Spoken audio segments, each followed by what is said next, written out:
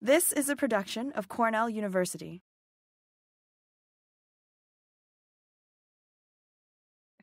Excellent. Thanks for the introduction, Jenny.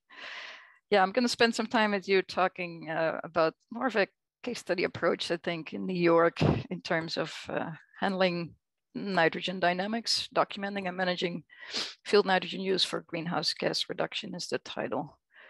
Since Jenny told me that the audience today is quite diverse, I put up this agenda and first start out with talking a little bit about what we do in our program here, the Nutrient Management Spear Program, or NMSP, and set the stage real briefly about agriculture in New York and the regulatory environment we work in, and then talk about on-farm research and tool development in our program, and then dive into, for the core of the presentation, in two approaches: whole farm mass balances as a tool for evaluation and field-based adaptive management for nitrogen.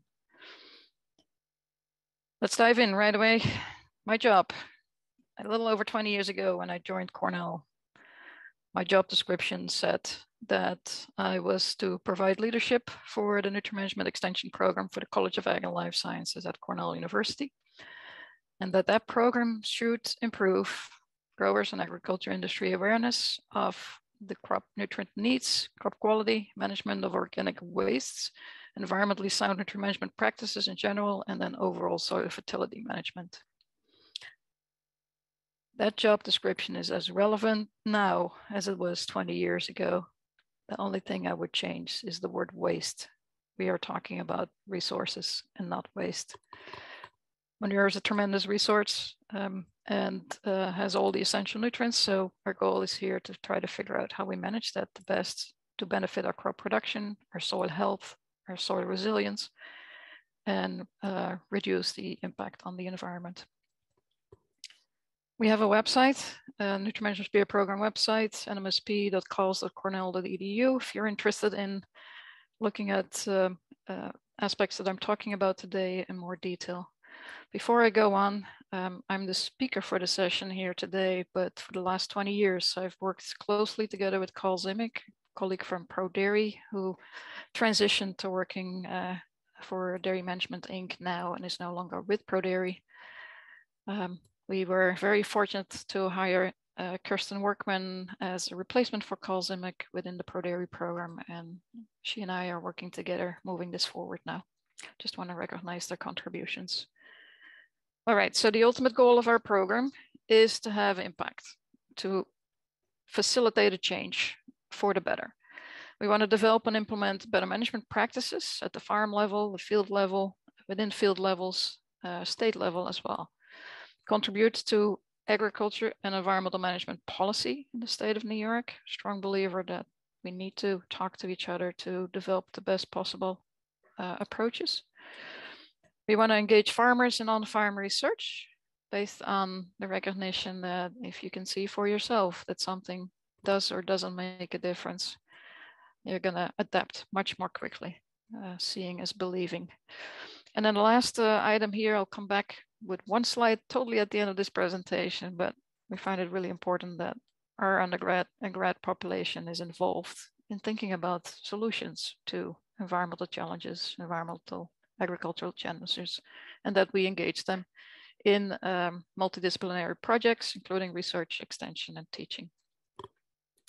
So for those of you not familiar with New York, we are a predominant dairy state. New York is the 4th highest milk producer in the US. And the dairy industry is really important to the economy of New York as well. We grow a lot of crops to support animal agriculture. And one of those main crops is corn. Corn for silage. There's also corn for grain. We have over 1 million acres of corn grown on an annual basis. We also have a lot of water resources in the state of New York, and we would like to keep that clean. We have an environmental footprint that we would like to reduce as much as we can, and we want to conserve carbon. So there are multiple environmental aspects here. I could make the list much larger, recognizing we need biodiversity and many other aspects of agriculture as well, but here are the key ones that we work on in our program. So to address the environmental footprint, that includes nutrients, that includes greenhouse gas emissions. It includes looking at carbon cycling.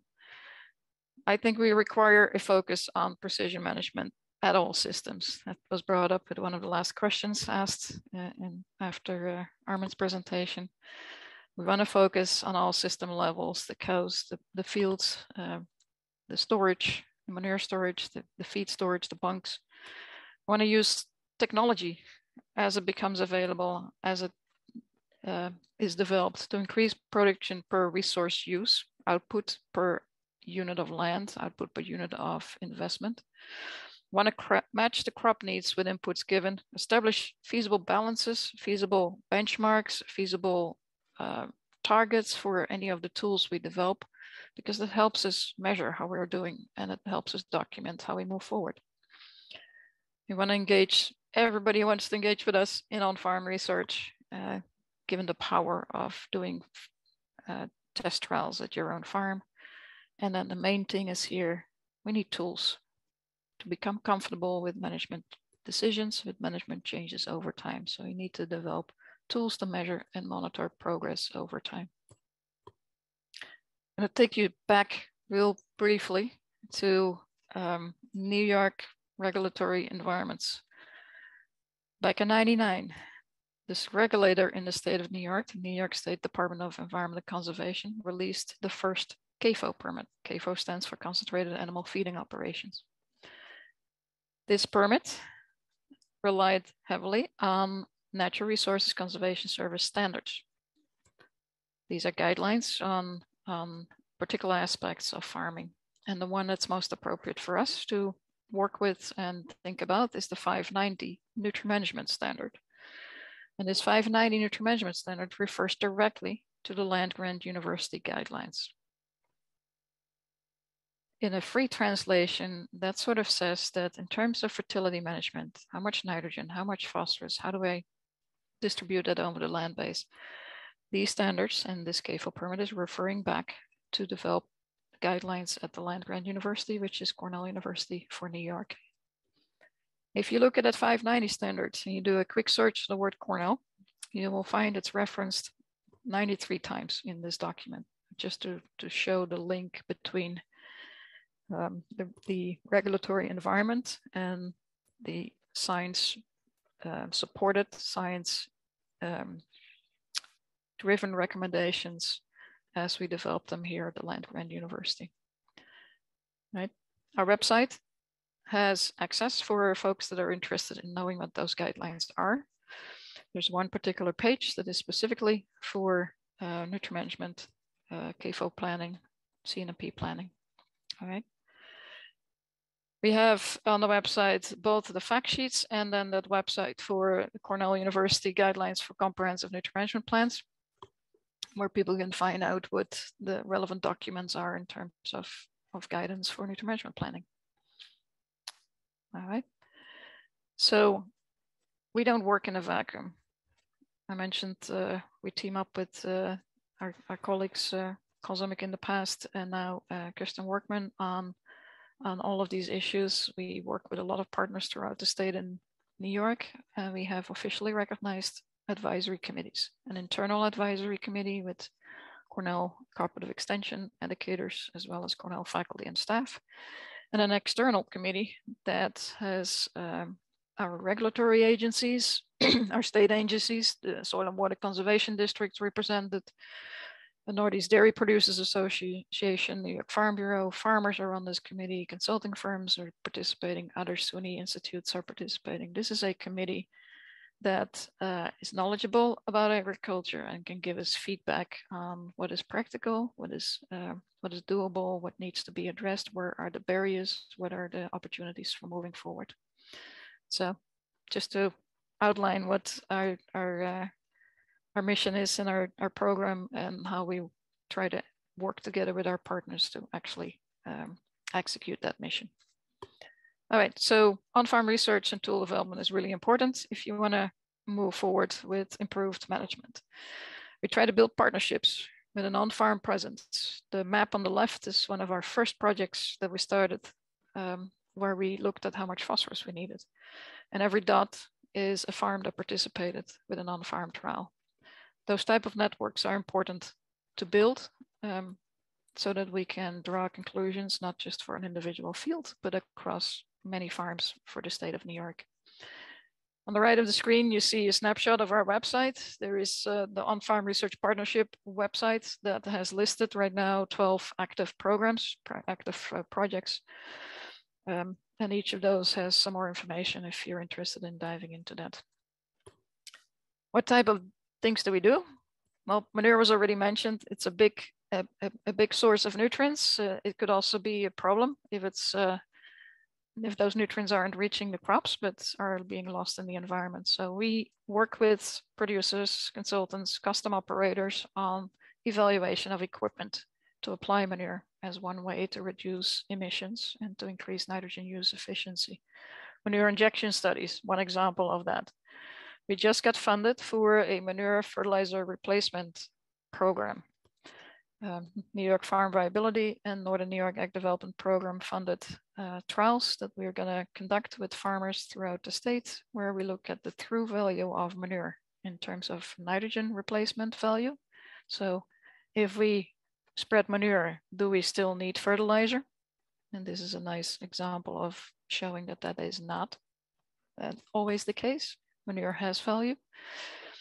And the other thing that we want to identify here is what is the yield benefits of manure. So these type of studies are very common for us to look at. We are working on crop rotations, keeping the ground covered, trying to assess the benefits of cover crops for nutrient uptake in the fall and credits in the spring. Expanding that to letting that cover crop overwinter and grow for a couple of weeks so that we can harvest it as a first cutting. So crop rotations, we're looking at different crops.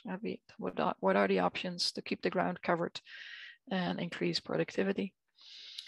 We develop tangible tools, or we calibrate them if they're developed elsewhere.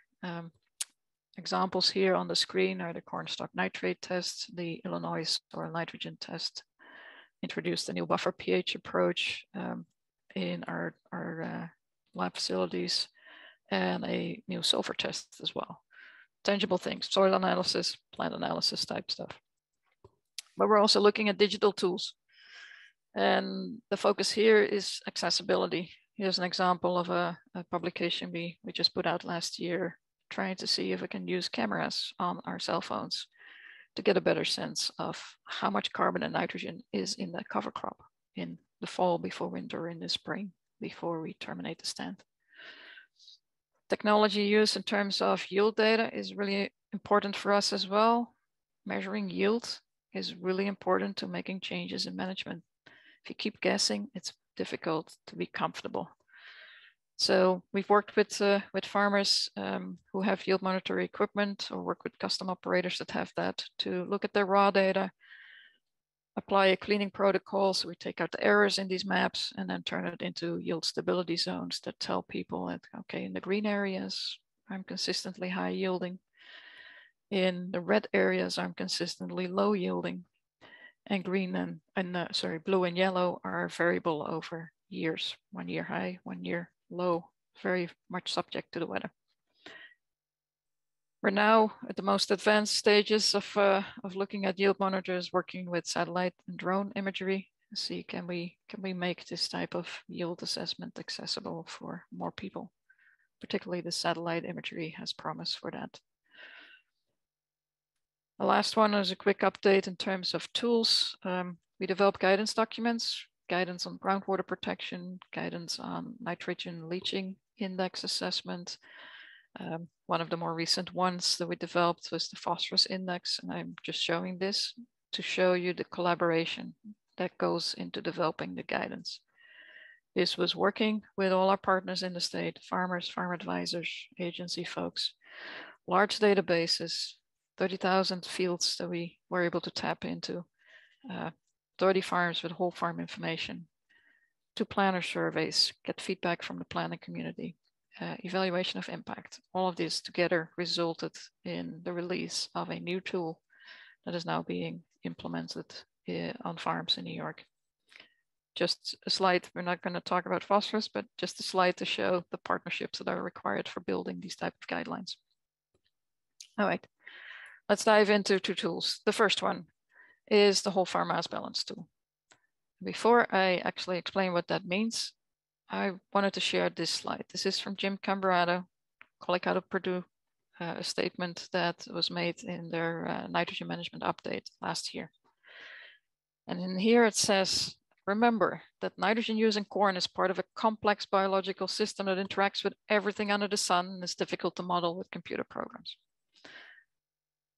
We cannot accurately predict the weather. We cannot accurately predict soil and supply or availability throughout the year. Yet we cannot afford financially or environmentally to simply apply more than enough.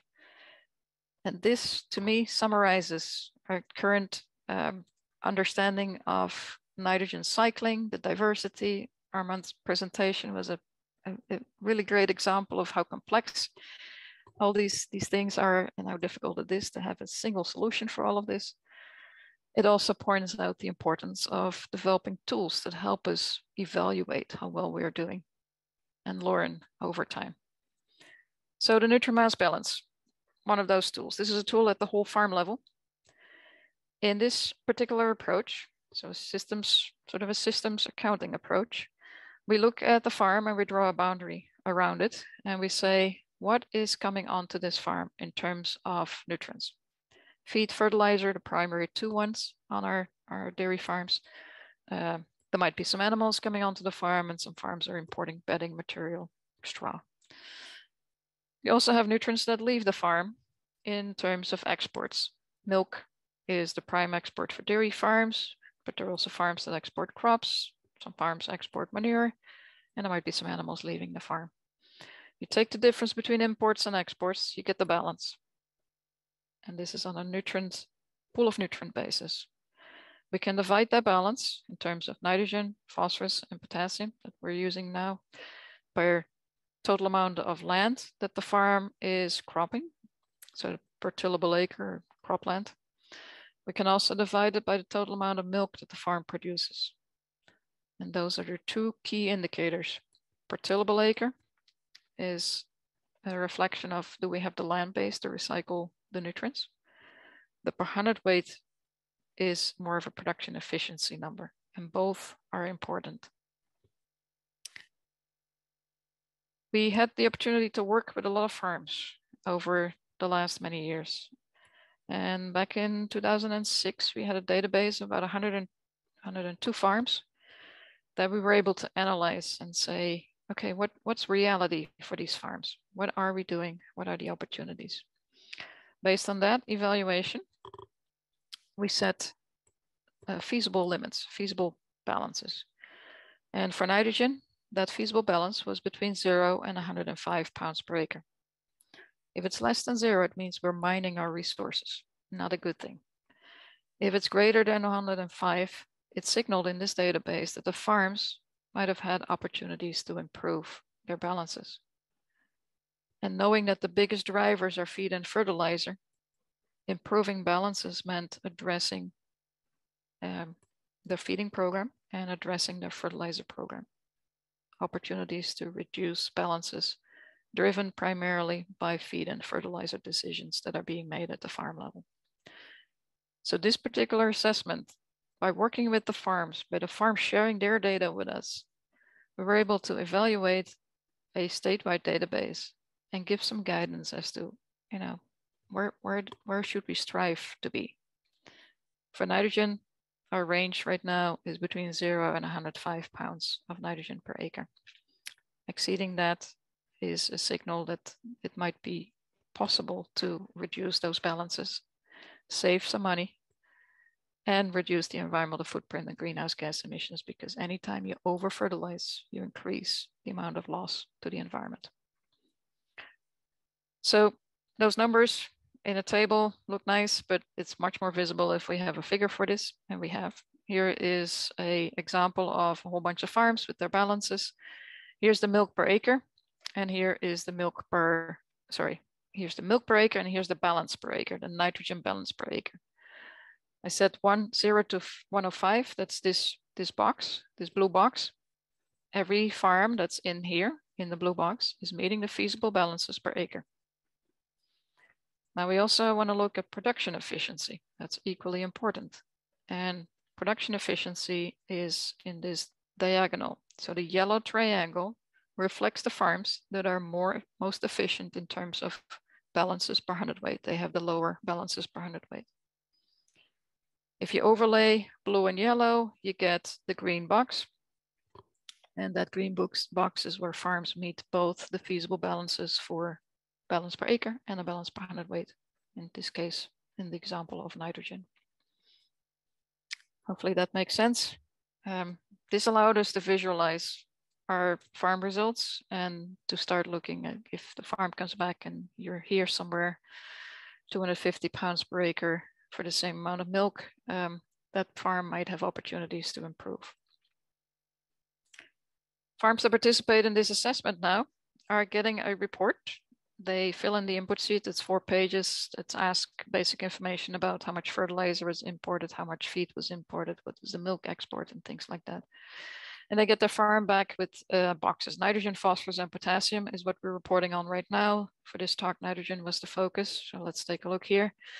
This is the nitrogen balance, pounds per acre again, and the milk production. And a farm gets their dot in this figure somewhere. In the example here, it's in the green box. They get it for all 3 nutrients. In addition, if they participate for a longer term, they get their trends in the same report. So these are the trends for the balance per acre, for nitrogen, for phosphorus and potassium again. And some farms you can really, well, a lot of farms actually, you can really see the improvements over time when you do this for multiple years. We will always see fluctuation in these balances, and that's driven by the weather. If it is a drought year, we have less yields, we have to import, that drives up the balances. So you'll see later that we calculate with 3-year running averages for this. Same thing for the balance per hundredweight. This is the balance per hundredweight, again for nitrogen, phosphorus, and potassium. Also important to look at those trends over time. In addition to their balance figures, the green box figures, and their trend figures, the farms get an opportunity table.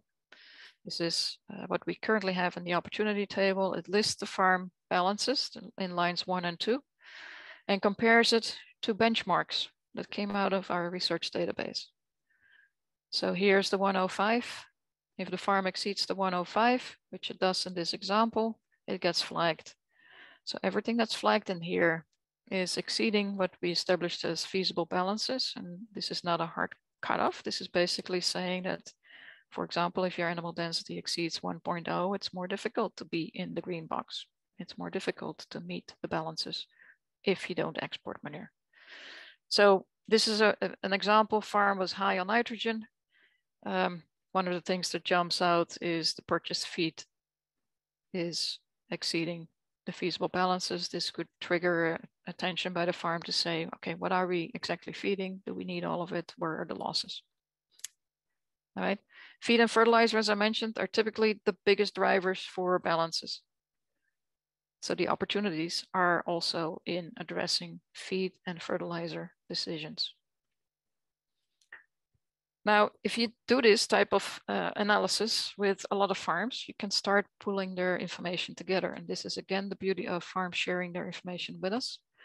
We can do trend analysis at watershed or state levels. And we did that for the Upper Susquehanna watershed, part of the Chesapeake Bay, and for New York State. And what this is really showing very illustratively is that if we start measuring things, we start making better decisions. We had reductions in total NNP imports comparing 2004 to 2013 when we did this assessment of 66 million pounds of nitrogen in the state of New York, not applied in 2013 compared to 2004. 6.6 million pounds of phosphorus, not applied in 2004, not imported onto the farms, not used at all. Not brought in. So if you don't bring it in, you can't lose it. These are tremendous reductions, 25 to 30%, depending on what watershed or state level we look at, about 20% for phosphorus, enormous reductions, simply not importing it anymore. if we don't need it. And we did not give up on milk production. We did, our crop production actually slowly increased. All right, that was an example of an evaluation tool at the whole farm level. Farms that participate do this around this time of the year. They fill in the forms, they send it to us. We either give them their report back. It doesn't specifically tell you what to do in terms of decision making. It just points out some direction of opportunity. Is it the feeding side or is it the fertilizer side of things? Right. So there's plenty of room for follow-up questions once people get the reports back. We are working with a more recent data set of 3 years. We have about 50 farms in that database where we have a consistent 3-year timeline for all of them. And we are evaluating that for additional indicators that we could add to this opportunity table. Looking for more key performance indicators that can help farms identify where the opportunities are and monitor change over time. All right, I want to spend a little bit more time now on the core of nitrogen management at the field base. As was already pointed out, nitrogen is difficult to manage. It has the potential to escape on us in one form or way, whether that's nitrate or N2O or NH3. But as Jim Camarado said, we cannot just afford to apply enough, just enough to make sure we just have enough. And instead of that, we need to be more comfortable with making decisions about when do I need it and when do I don't need it? How much do I need if I do need extra nitrogen?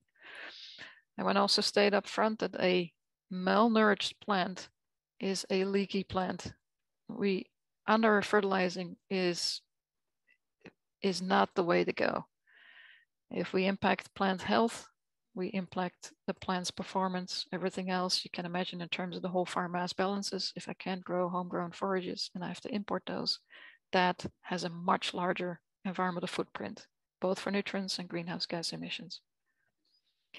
All right, so we're going to focus on adaptive management policy, but before I dive into this, I want to bring up this equation. This is an equation that is the foundation of recommendations coming out of Cornell University land grant system. We basically say that a good target to shoot for in terms of nitrogen requirements for corn is a function of what we expect the yield to be, yield potential, what we expect the soil to supply through soil organic matter mineralization, the soil end component here, what we expect to get from crop rotations, and it's listed here as sod, but it could be cover crops, it could be a previous year hay fields, or could be soybean credits. And then we recognize that there is such a thing as fertilizer uptake efficiency. Not all of the fertilizer we apply can be taken up. And we take that into account. We also have a dairy industry in the States, manure, again, as a tremendous nutrient source. So we take that into account with our recommendation system as well, crediting both current and past years manure applications so that we lower the amount of nitrogen we recommend if there's manure in the system. So back in 2000, when the first CAFO permit came out and regulations came in place, farmers in New York that fall under these recommendations, at least these regulations, had two options. They could use a corn yield potential that was in our yield database at Cornell. That's a database I inherited when I started working at Cornell. And the equation that I just showed you. So they would look up the soil type, look up what the yield potential for that soil type was listed as, plugged it into equation, and then derive the recommendation. The second option that was put in place by state partnership was that they could use their own yield data. If a farm had 3 years of yield data, they could substitute the book values for their own yield data.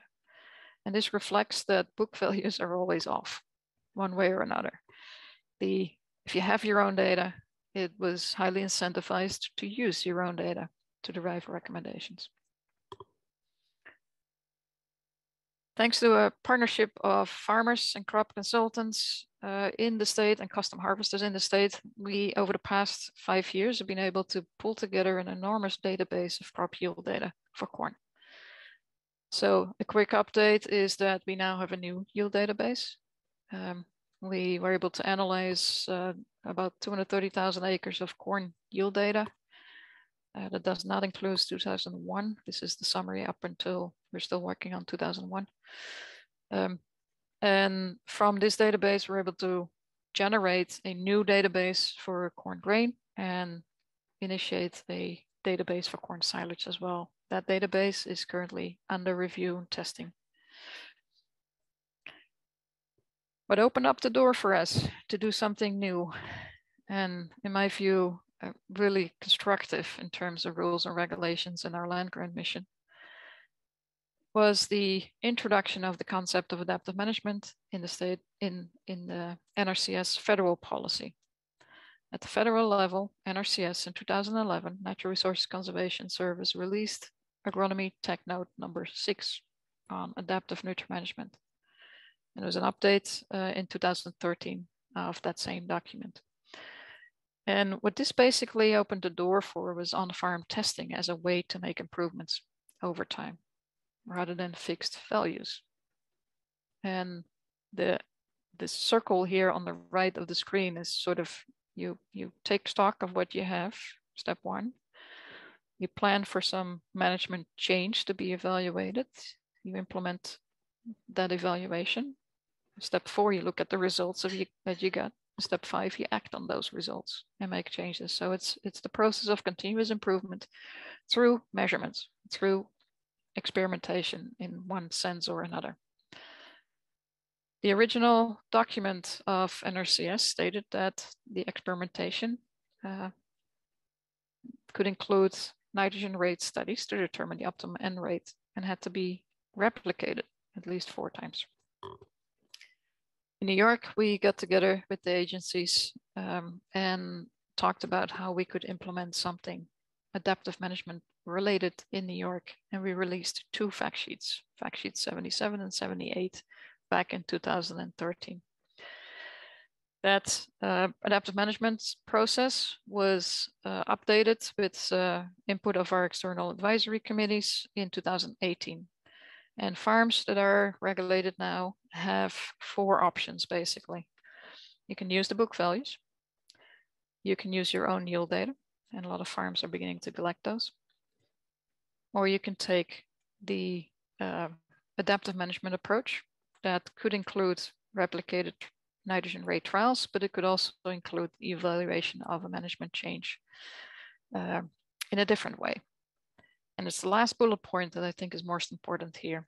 Farms can now take the adaptive management approach and evaluate if a change in management makes a difference.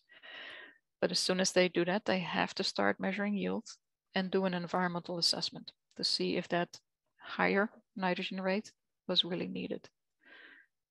The tool that was introduced at that time as an adaptive management tool. So if you want to do adaptive management, you need evaluation tools. The first tool that was introduced was this corn stock nitrate test, where you take a piece of the sample at harvest time, you analyze it for nitrate, and then you look at the numbers and say, the policy says that if the results exceed 3,000 ppm for 2 years, nitrogen rates need to be reduced with continued yield and season T monitoring until the season Ts are routinely below 3,000. This is an adaptive management approach. You keep measuring and dialing in until it's in until it's below the 3,000. The concept here is that at some stage the yield levels off when you put fertilizer out or manure, whatever it is that supplies the nitrogen. From that moment on, the yield does not increase anymore, but the stock levels do increase. And therefore, this is a really useful test in terms of adaptive management. End of season evaluation tool. Since 2018, there are some other options. So the CSNT is still in the list of options. Farms can use that. We recommend to sample the top yielding area of a field.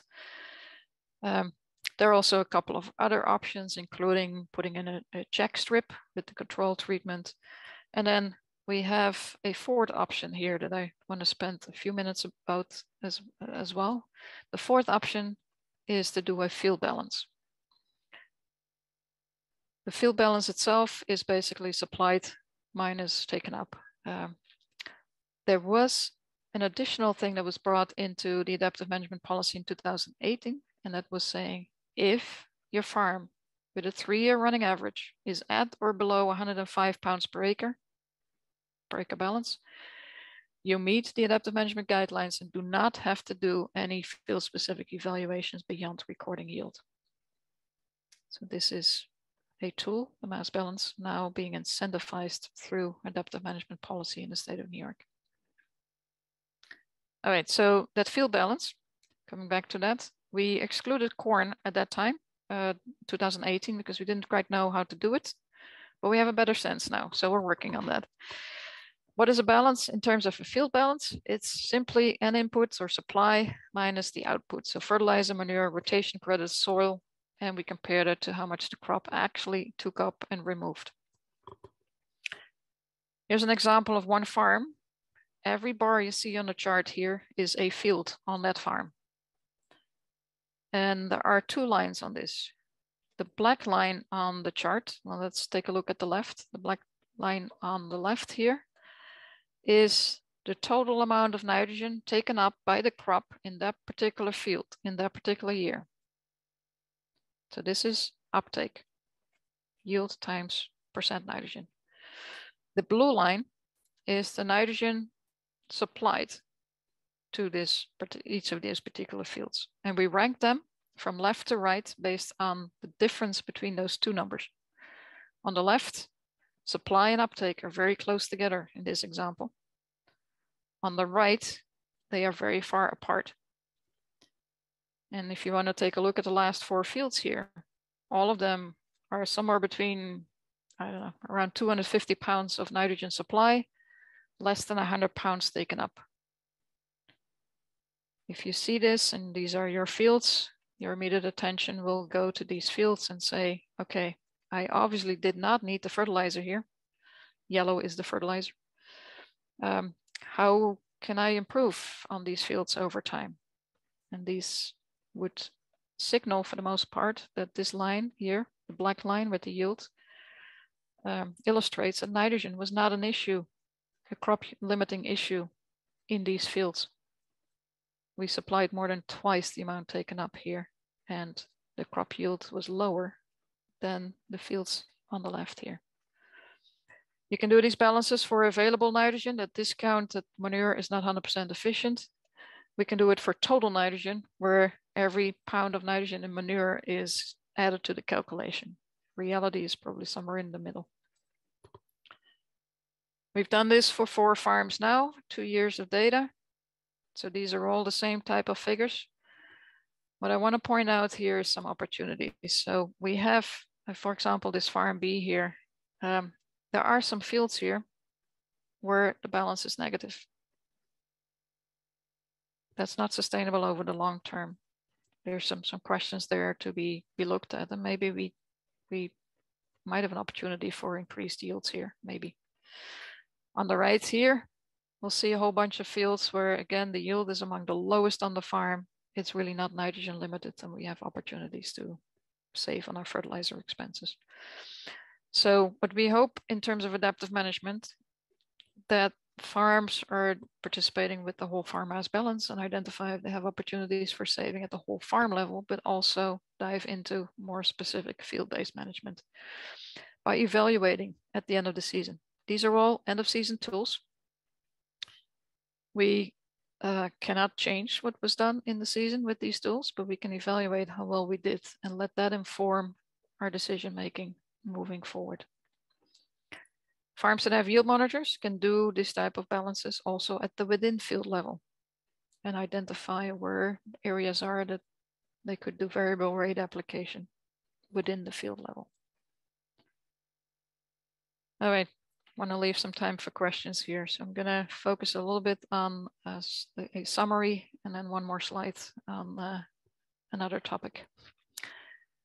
So our program, Nutrient Management Spear program at College of Ag and Life Sciences, at Cornell University is tasked with the land grant mission in nutrient management for field crops in New York. We don't work in a vacuum. We have advisory committees we work with, and we work in partnership with all the state agencies.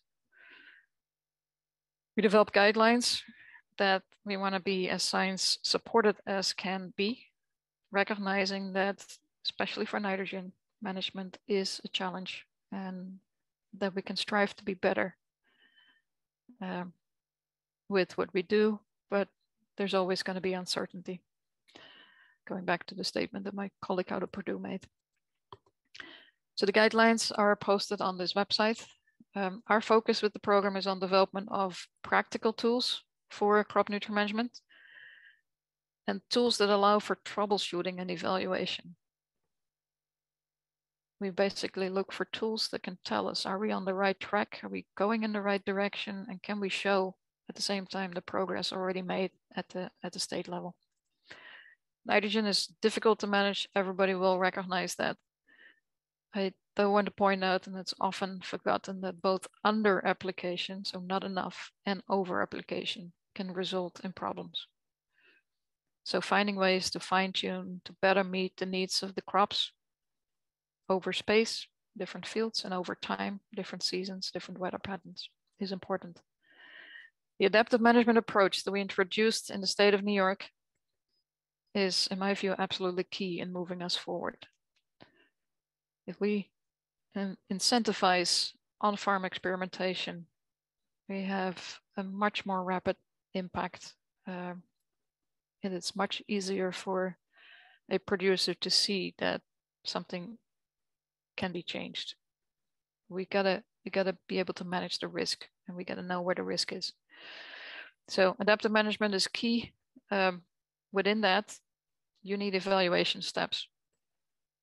And this concept of freedom to explore in the adaptive management system. So farmers can override the land grant guidance and apply beyond what was recommended with the freedom to explore and the responsibility to evaluate if there really was an improvement.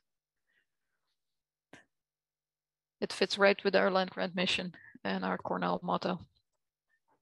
Sharing of data allow us to document progress and to develop new tools as well. And we saw that when we developed the mass balance, the whole farm mass balance, feasible balances, where we could base that on farmer input. It is really, really useful for those databases to be pulled together and to learn from them so we can figure out what is driving these balances and where we can make changes.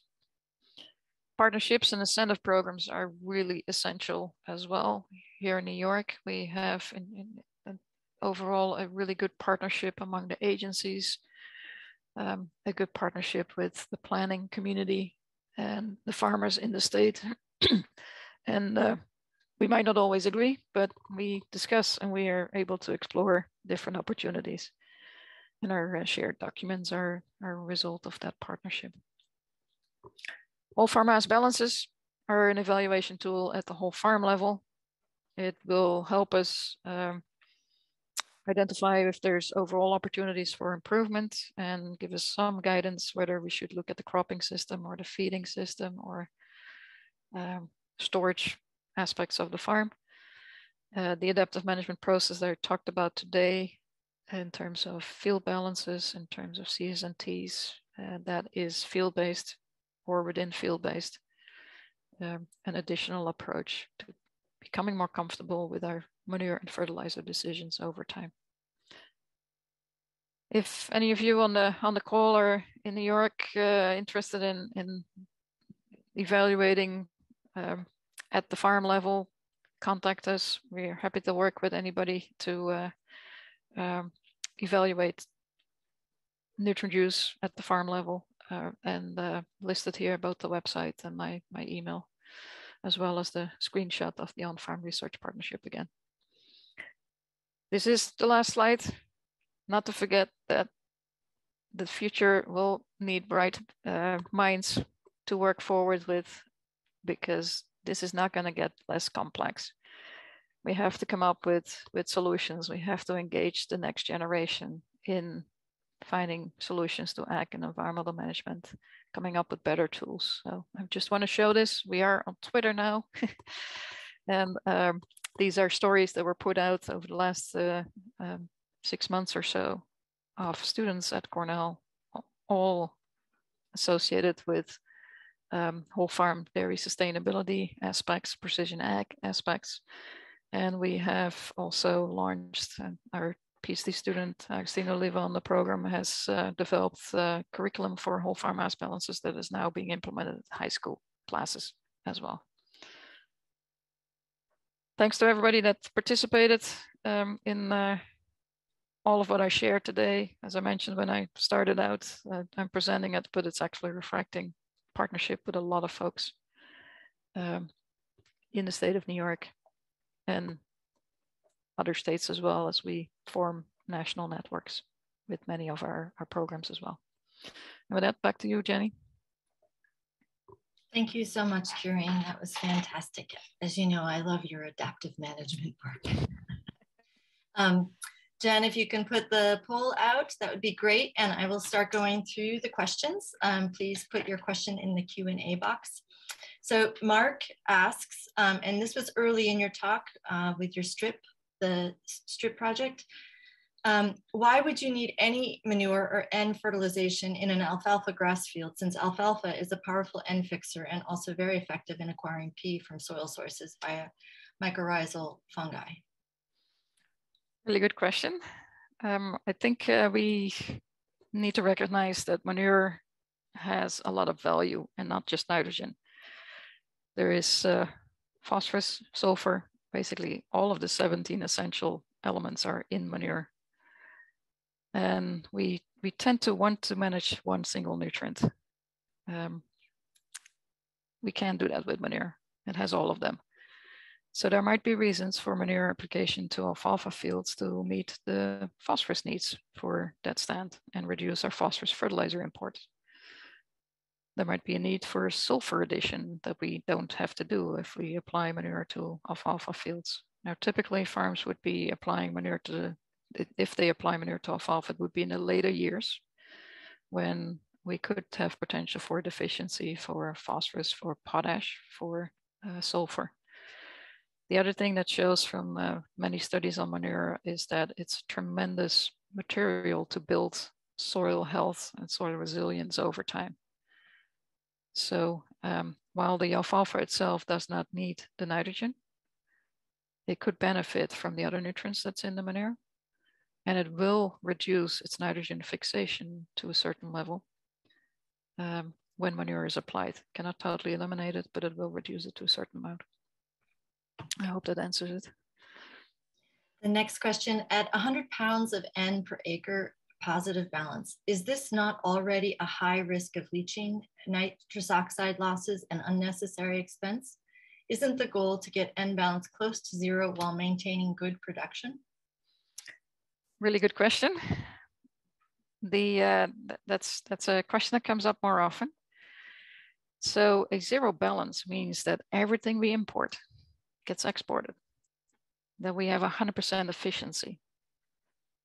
There is no biological system that is that efficient. It simply cannot be done. There are unavoidable losses in everything we do, agriculture included, our lives included. So we have to make sure that our balance is not negative, that it's not zero, that it is somewhat positive, but not excessively positive. And we are working towards trying to figure out what are the feasible balances, what can we do, what losses can we avoid, how can we capture nitrogen losses from the barn, from the storage, from the field.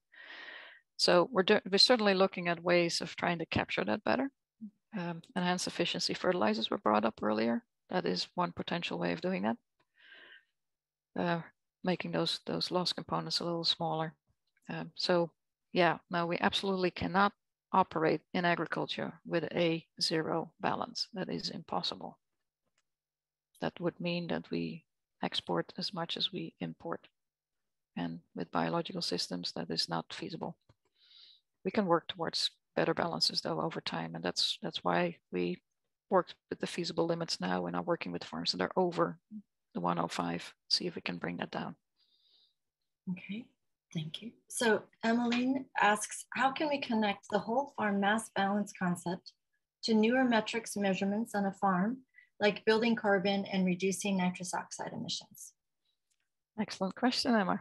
Thanks. The project, we have a project ongoing right now on dairy sustainability key performance indicators. And in that project, we evaluate a number of tools that do whole farm carbon footprinting, greenhouse gas emissions type tools. And what we're currently working on is trying to connect the N balance from the whole farm mass balance with the estimations of greenhouse gas emissions from those tools. The concept behind it is that every time that we exceed crop needs, we open up the door for losses. And that's why it was so important to be able to document the reductions, the 66 million pounds of nitrogen in imports, nitrogen no longer being used. So we are working on a project to try to connect those, the mass balance footprints. The concept is if your balance is over the feasible limits, there will be losses, including greenhouse gas losses, that we want to see if we can address, connecting carbon footprints, greenhouse gas inventories with mass balances. Whether we are successful in that, we don't know yet, but we're working with the farms to get the data collected so that we can evaluate that. Right. And our water quality initiatives, right, began in 1999. So we've had a lot of time to work on it. So we have to give ourselves a little room to work through this scientifically. Okay, Jeff asks, comparison of nitrous oxide loss from daily spread versus injection of manure. And he says in spring. So our field trials, we had a long-term study several years ago where we looked at greenhouse gas emissions from cornfields, surface applied versus incorporated, versus fertilizer. And the main observation there was that the biggest driver for emissions was when nitrogen was applied in excess of crop needs. So the importance of the rate, trying to get the rate correct. When you inject manure, you capture more nitrogen. You will have to reduce the rate for the same credits from that application. If you don't do that, you apply the same rate on the surface versus an injection, you will have increased the amount of nitrogen you capture. If that then exceeds the crop uptake, we have created a problem. If you adjust the rate to meet the nitrogen needs of the crop that follows, then injection is a really good way to move forward because it has all sorts of benefits, not just nitrogen, phosphorus also, in terms of reducing losses to the environment. We are a partner in the current project that is headed up by Dairy Management Inc. and the Soil Health Institute nationwide. That project has field trials, so we are measuring greenhouse gas emissions now with comparisons of different manure sources, injection, surface application, to get better answers, because this is actually an area that needs a lot more research. But to me, a key driver is again the rate. So if you can adjust the rate to meet the crop needs and not exceed them or undershoot them, we have a good chance of reducing emissions. The other thing in terms of greenhouse gas emissions is increasing homegrown forages, growing your own crops, reducing the need for imports from elsewhere. So New York is in a pretty decent shape for that with our homegrown percentage. So Jeff asks a follow-up, is there a plan to measure soil biology, their mineralization of nutrients, and evaluating if changes in the biology will play a role in more environmental environmental production of crops? Yeah, so soil health includes microbiology, includes biology in general, right? So there's lots of things going on. In our own team, we are very fortunate to have been able to get an assistantship for a new PhD student in our program.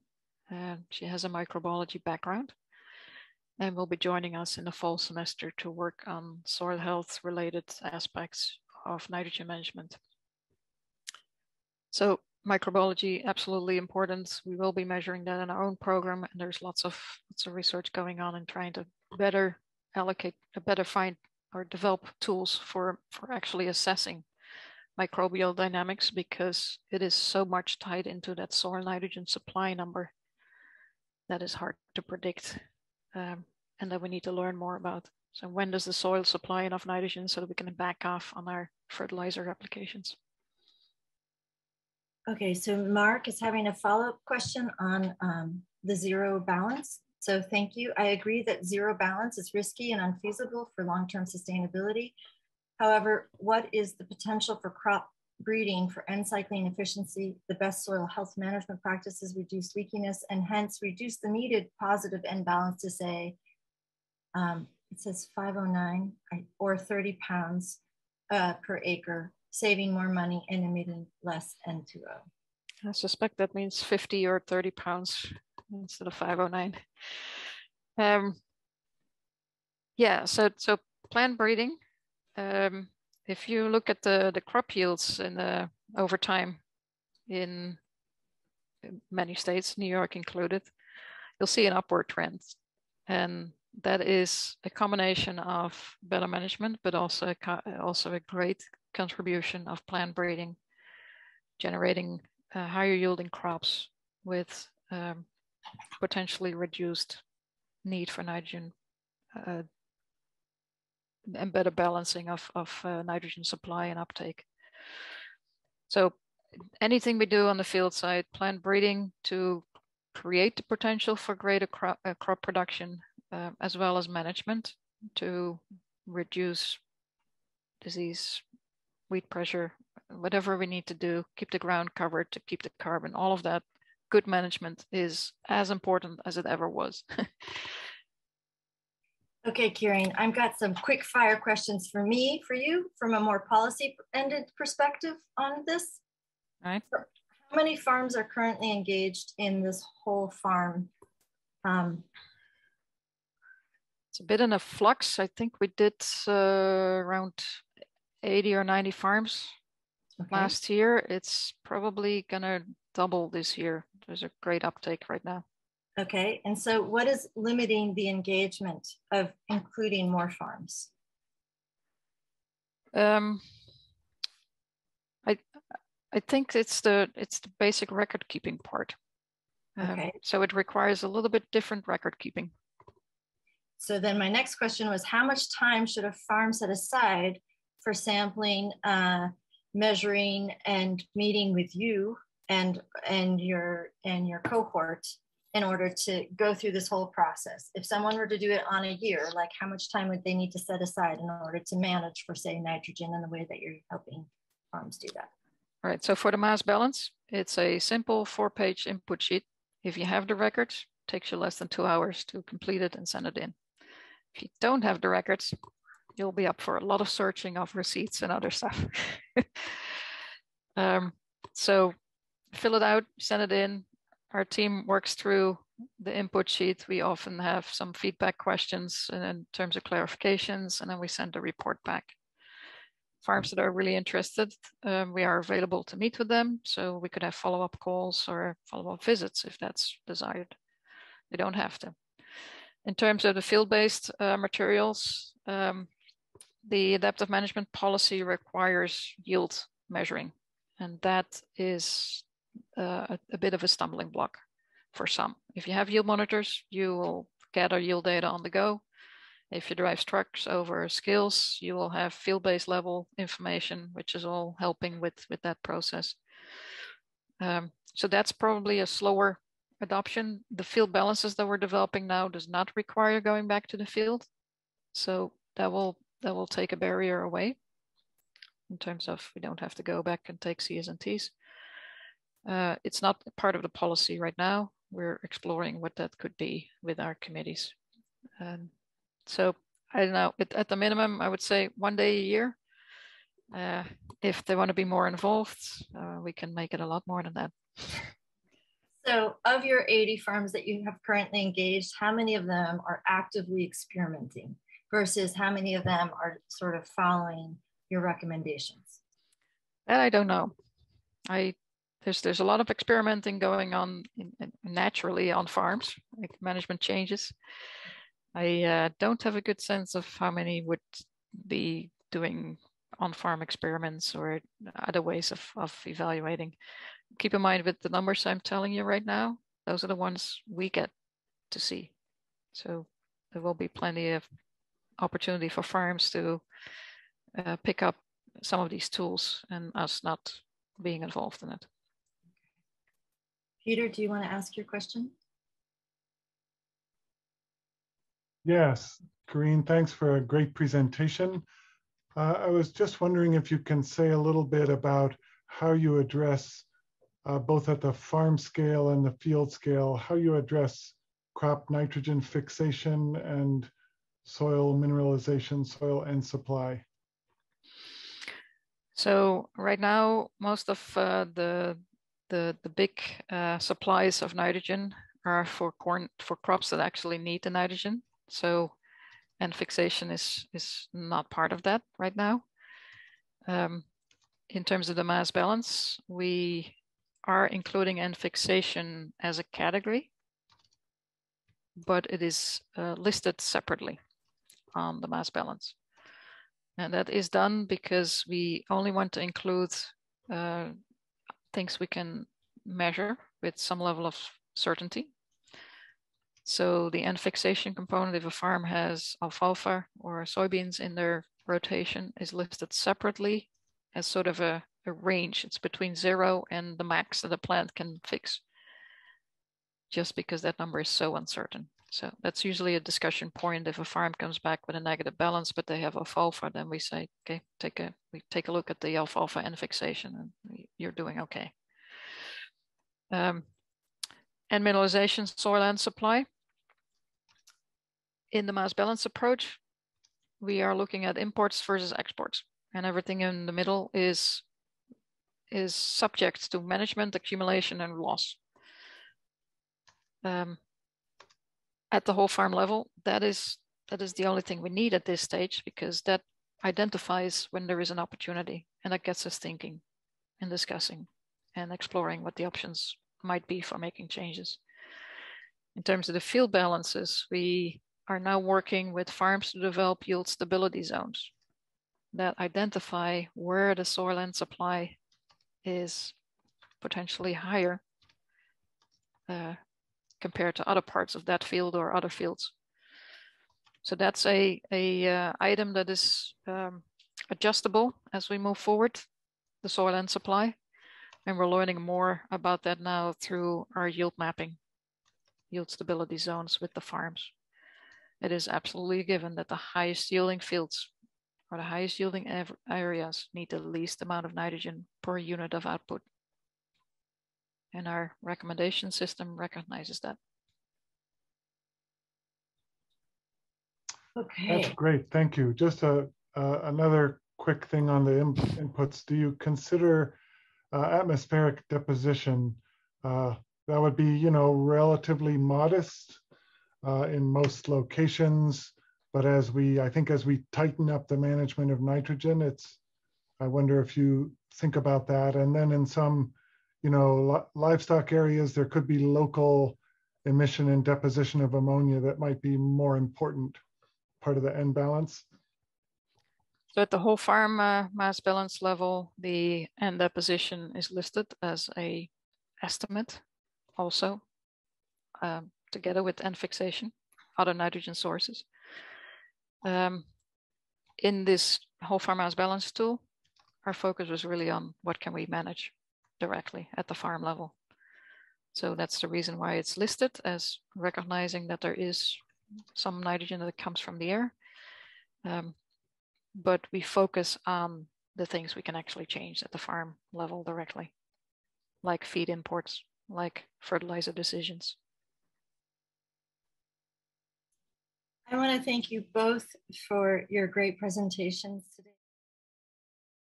This has been a production of Cornell University, on the web at cornell.edu.